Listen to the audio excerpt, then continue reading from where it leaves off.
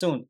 Speaking of infrastructure and B2B chains and projects, we also have some news about Akash network, which is probably going to be one of the largest winners around the AI narrative, compute, and all these kind of things.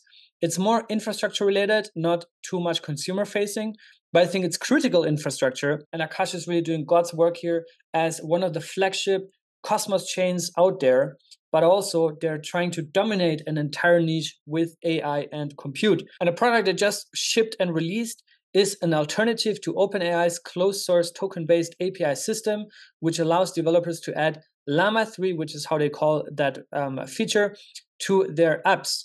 Fully open source, permissionless access, and free access. Akash is shipping, Akash is delivering, and this Akash Chat API is probably also something more for kind of developers and for builders. But this is exactly what I mean, right? This is an infrastructure-related project. I understand that we need more consumer-facing applications and real users and everything that's kind of easy to understand for the general public. But at the same time, we also need to continue to ship and innovate relentlessly on open source development and infrastructure, because without that, you can't have actually decentralized consumer applications. So Akash is building the layer, the invisible infrastructure layer, at least invisible to the open public, to the general crypto audience and users. But yeah, this is good to see that Akash keeps shipping